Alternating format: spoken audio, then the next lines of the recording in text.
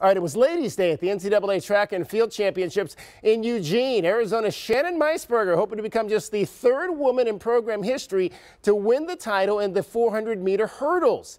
To Tracktown USA, and we're going to pick this race up here on the 9th hurdle. Shannon wearing white in lane 8, running at the front of the pack. And watch LSU's Mylan Young in lane 9. She clips the hurdle. That's number 10, and that opens the door for Meisberger, the junior from Lenox, Massachusetts, to finish second.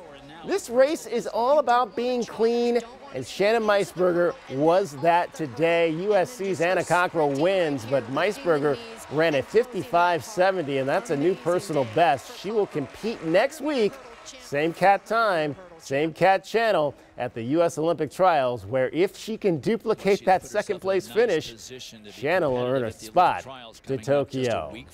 All right, over in the field, UVA sophomore Lillian Lowe from Murray, Kentucky, hit 5.11 1/4 to finish tied for 6th. But again, like Justice Somerset on Friday in high jumping, they break ties and base placement on your overall number of misses. Lowe had 6 misses and thus falls to 9th place, and that's just missing out on a top 8 spot that would have made her a first-team All-American placement. But again, Lillian just a sophomore, so she's got some years to go. Both the Arizona women's and men's teams finished in 30th place at the NCAAs.